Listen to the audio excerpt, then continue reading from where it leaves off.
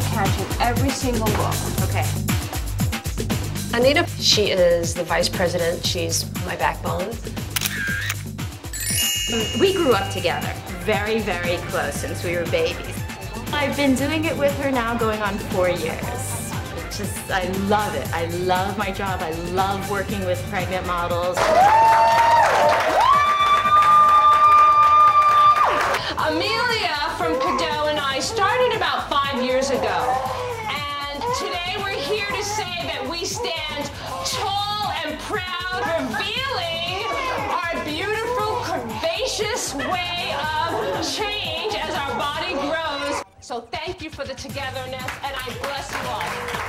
Enjoy the show!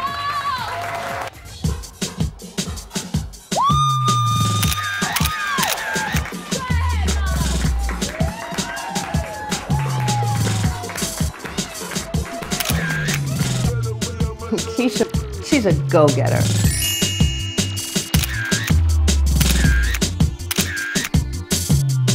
I really like her energy. She's got so much spunk. Not only does she know how to walk down the runway with elegant style, poise, but she's just so darn gorgeous.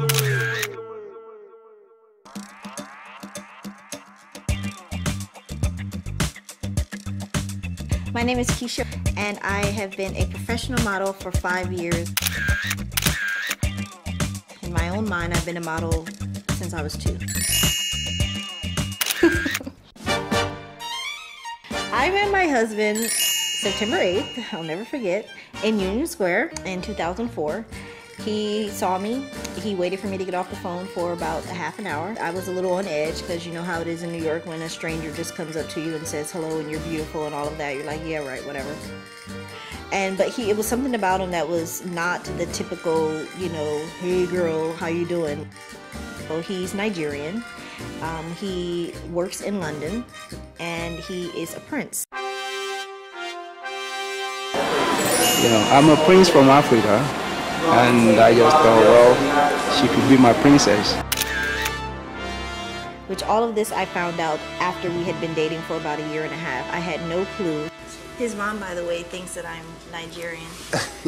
His father was meant to be king, but he passed it on to his brother. So his uncle is king now. So eventually Kunle was offered, but he was like, I can't do this. Oh, I don't actually like the idea. In Africa, it's much more like a pagan ritual. So, like, for example, you have to eat the heart of the former king, the one that died. I said no. I would have been in love with him and been excited to be with him if he wasn't a prince, but the fact that he is just kind of like, wow, I married a prince. Like, you know, the baby that I'm carrying inside, if he chooses to, can actually like be the king of, you know, in Nigeria. Like, how many women can actually say that they did that?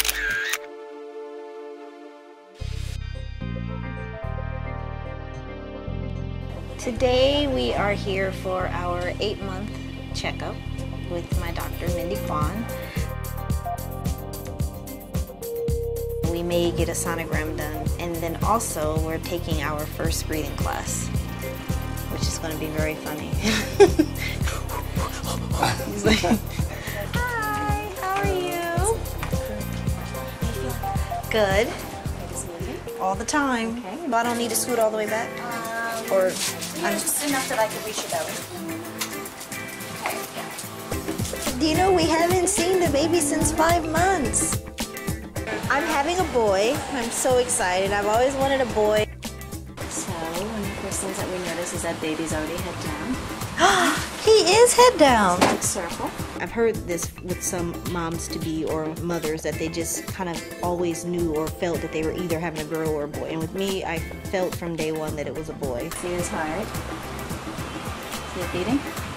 Oh yeah, all right. He's also there. taking these little practice breathing, so you can see his diaphragm moving up and down. Okay. Got a little man in there. So we have testicles. See, we didn't get to see all of that. Penis. I have 4 weeks to go. The time where they say it could come any day now. I mean, you could give birth tomorrow because at this point the baby is full term, which is exciting.